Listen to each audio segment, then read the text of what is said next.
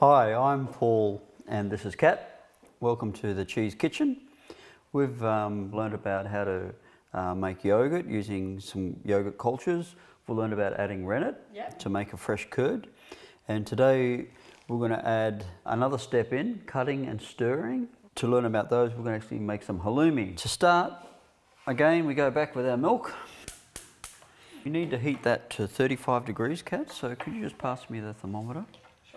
Now, while that's heating up, I'll just go through the equipment that we need. Obviously, we need pot, milk, thermometer, some hand sanitizer, rennet, spoon, knife, measuring cylinder. We also need a new piece of equipment, a cheese hoop or a cheese mold.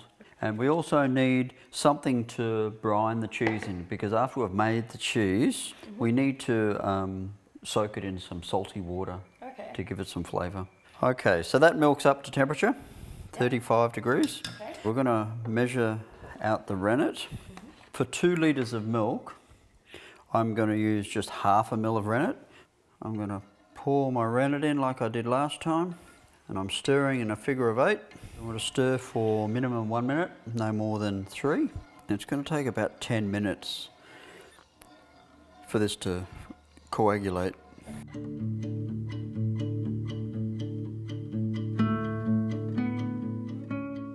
Okay, so it's firming up now. The rennet started to work, but it's going to keep working, and the longer we leave it there, the firmer the cheese gets and the more moisture it locks in. What I'm going to do is cut the curd into little 1 centimetre dice. What we're trying to do through cutting and stirring is remove whey. So we just want to keep the curds. Now, we've cut this way, we've cut that way. We've got to cut this way, which is difficult. So we just do as best we can. Just run it down like that. And you notice how there's whey starting to come out now. Okay, so it's cut. Now we're just going to let it sit there for 10 minutes and then we'll start stirring it.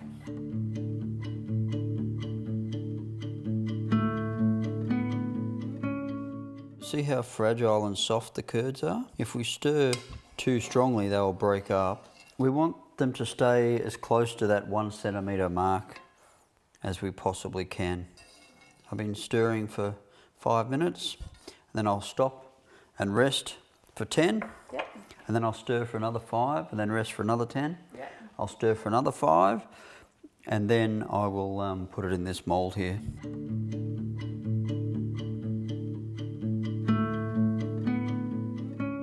Okay, so we've had a rest for 10 minutes, so it's time to stir again.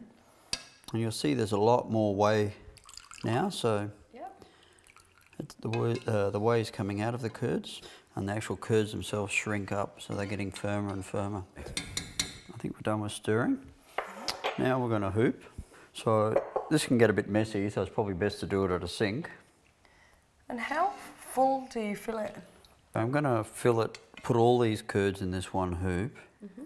I've got most of them out now, so what I'll do is I will pour this through this other hoop in the sink. It's going to get very messy, and then I'll bring them back and drop them in the top.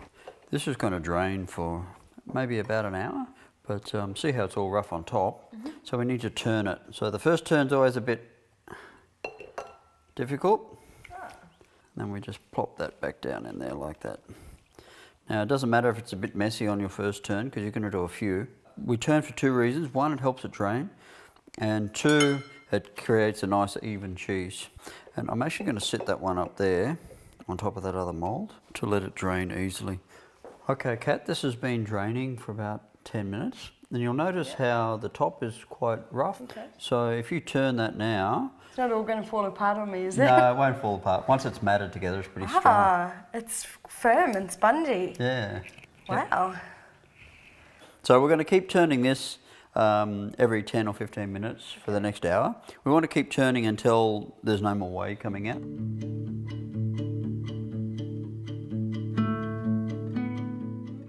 Okay, Kat, this is ready for its last turn. There's not much whey coming out anymore. So while I'm getting doing that, can you just bring over the water and the salt for the brine? Yep. This is the way that we used, that came out of the cheese when it was draining. So we're just heating that up to about 85 degrees. Okay. And then we're going to put the cheese in there. So while that's warming, can you just stir in some salt? You're going to need about 500 grams in there, so just stir it until it stops dissolving. So you want to see a little bit of salt left on the bottom. Okay. And that means that the water is as salty as it will get. Okay, Kat, can you just pass me the thermometer, please? We want it around the 85, 90 degree mark. That's where that is now. And I'm just going to lower the cheese into that and see how it's sunk. When that's cooked, it'll actually float to the top.